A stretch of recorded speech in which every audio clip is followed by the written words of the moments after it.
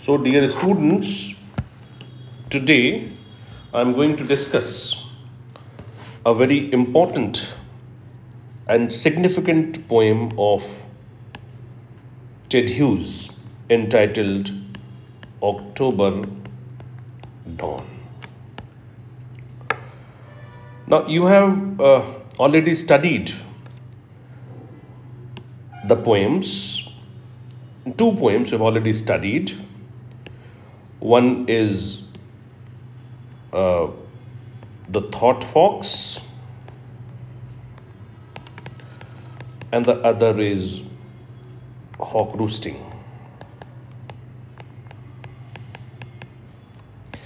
And you've already seen how animal imagery has been used by the poet, by Ted Hughes, in these poems.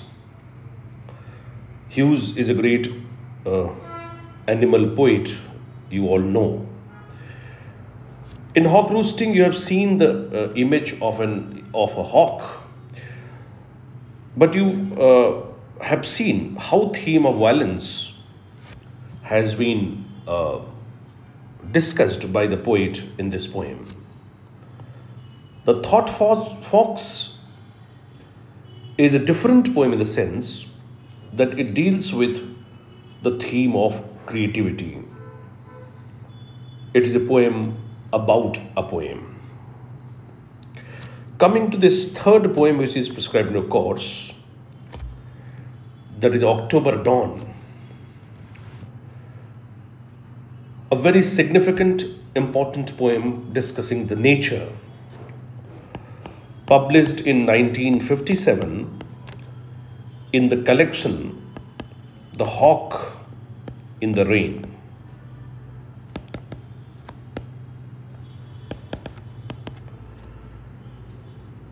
In this poem, the poet discusses the approach of winter, of ice, of power.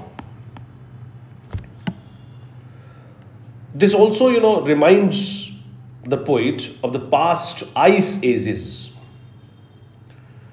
and how they changed and forged the terrain that is now our environment. In this poem, Hughes returns once again to the theme of raw power of nature. Though man may think he has tamed nature, it is an actual fact that still nature has the power to control. So this poem, October Dawn, discusses the onset of winter. Onset of winter. It anticipates the freezing cold. The poet uses, graphic imagery in this poem in order to make the points clear to us. This poem can also be categorized as an apocalyptic poem. Now, when you say apocalyptic, it means forecasting the ultimate destiny of the world, or you can say relating to the total destruction of mankind. So you can relate this poem to apocalyptic, poem. When you look at the structure of the poem, you'll find out that there are, 10 couplets. The 10 couplets means 20 lines are there. The lines are of, uneven length, and we have enjambed line endings. And the enjambed line endings create a smooth flow. Now, when I use the word enjambed lines or enjambment, as I told you in my other discussion, the enjambment means the continuation of a sentence from one verse line to the next without a punctuated pause. In other words, reading must continue from one line to the next, uninterrupted, just for the flow of thought to be preserved and make sense. So, we have the couplets, 10 couplets, and the thought of, say, the second line flows to the third line without the punctuation mark. And that is why you say that the lines are enjambed. Coming to the poem. Now, October is marigold, and yet a glass half full of wine left out to the dark heaven all night by dawn has drained a premonition of ice across its eye, as if the ice age had begun its heave. When you read the poem, you find out that the voice is of an omniscient narrator, and he can be the poet. The speaker sees ice formed on a glass of wine which is left outside. This is actually the scene of a celebration, a feast in the lawn, and the speaker sees ice formed on a glass of wine left outside. And this prompts imaginative thoughts of past ice ages. And so the world as we know, it has, begun its heave. October is marigold. Marigold, you can say rich in color, or, yellow and orange.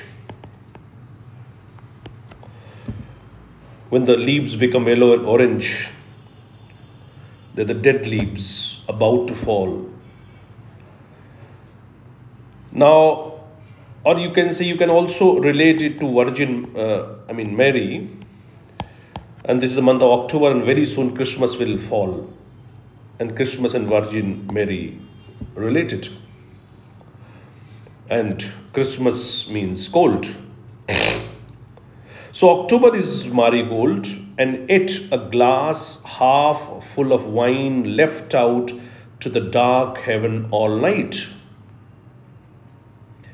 A glass half full of wine was left out, and by dawn has dreamed a premonition, prophecy. It saw a dream. It was a prophecy of ice across its eye, as if the ice age had begun its heave. The ice age has started its throw, actually. Since the celebration was going on in the lawn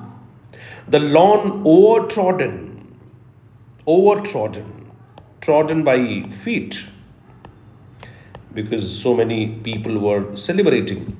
The lawn overtrodden and strewn from the night before, and the whistling green shrubbery are doomed. Shrubbery, a place where a lot of bushes are found, are doomed, meet their death. Ice has got its spearhead into place. Spearhead, a person or group that begins the attacks. That is, ice age is about to start. And how does the winter season begin? Actually, first you have the cold waves, then severe cold waves, then the ice and all that. So we have the description here that first a skin delicately here restraining a ripple from the air, soon plate and river on pond and brook, then tons of chain and massive lock to hold rivers due to the ice. Then sound by sight will mammoth and saber-tooth celebrate reunion, while a fist of cold squeezes the fire at the core of the world. With the two differences here, one is mammoth, other is saber-tooth. So we have actually the hyperbole, use of hyperbole here. Now, mammoth is, large elephant-like beast of the primitive time. And saber is, tiger-like beast with large teeth belonging to the prehistoric time. So, when the poet describes the cold season, the ice age, he says that I think mammoth and saber will start reunion. While a fist of cold squeezes means extinguish the fire at the core of the world. It is believed that there is a fire at the core of the earth. So this is also going to extinguish. Not only that, it squeezes the fire at the core of the heart. And now it is about to start, a season is about to start. Squeezes the fire at the core of the heart. Implicitly, the poem is a prophecy of the end of the world, when coldness of the heart kills the affection of the mankind. So what you find here is that how beautifully the poet has described, in the poem, he anticipates the freezing cold, and he gives, he has given the graphic imagery to explain the